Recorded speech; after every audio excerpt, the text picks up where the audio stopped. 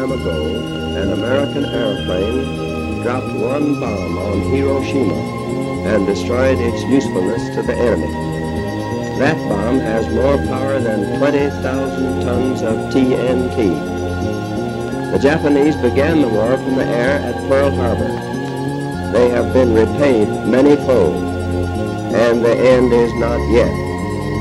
With this bomb, we have now added a new and revolutionary increase.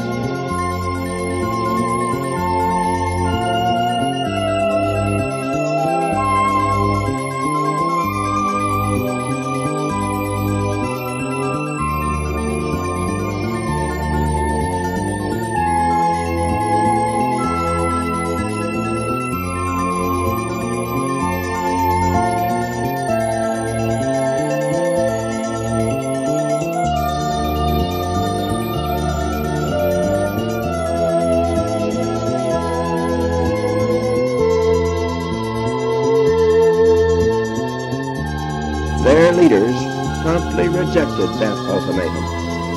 If they do not now accept our terms, they may expect a rain of ruin from the air, the like of which has never been seen on this earth.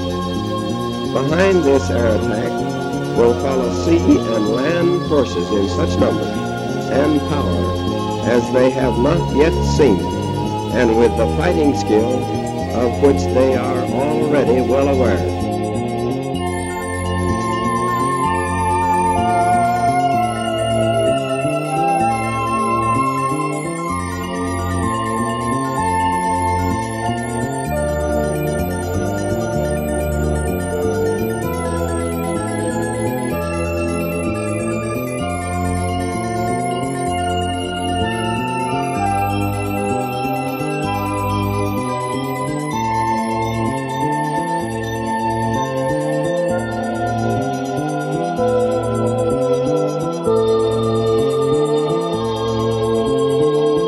We have spent more than $2 billion on the greatest scientific gamble in history, and we have won.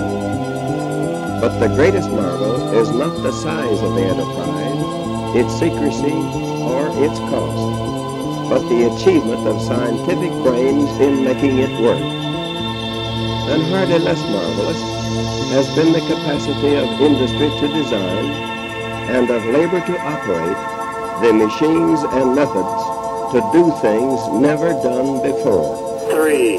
Both science and industry work together under the direction of the United States Army, which achieved a unique success in an amazingly short time. 2. It is doubtful if such another combination could be got together in the world. What has been done is the greatest achievement of organized science in history. 1.